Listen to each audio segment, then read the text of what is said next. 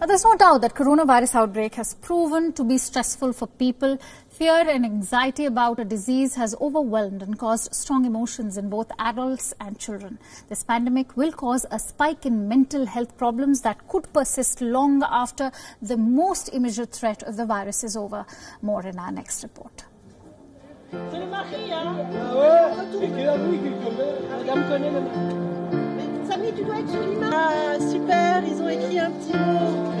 First, isolation and depression, then coronavirus. They say the best prescription for older and vulnerable people is self-isolation. But this prescription can come at a great cost, as people are often left alone to deal with coronavirus-caused complications. This nursing home at Brussels is already feeling the impact of prolonged lockdown, with carers saying they themselves have barely had time to grieve.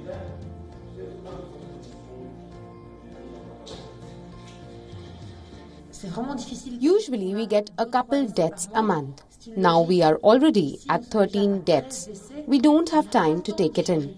We have barely had time to process that someone has died before we are already taking care of the next death.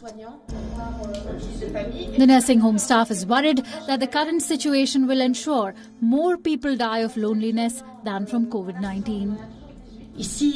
It's time for this lockdown to stop, because we have people who have lost weight. We have people whose state of health is bad. We see grey faces. This is scary. If the lockdown goes on for a few more months, more residents will die of loneliness than from COVID-19.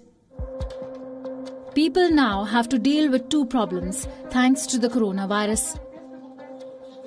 First, the heightened risk of serious illness or death, and second, the mental health effects from the fear that this will happen. It's sad not being able to see anyone anymore, to be alone. You fear the worst at that moment. You don't have time to think about many things.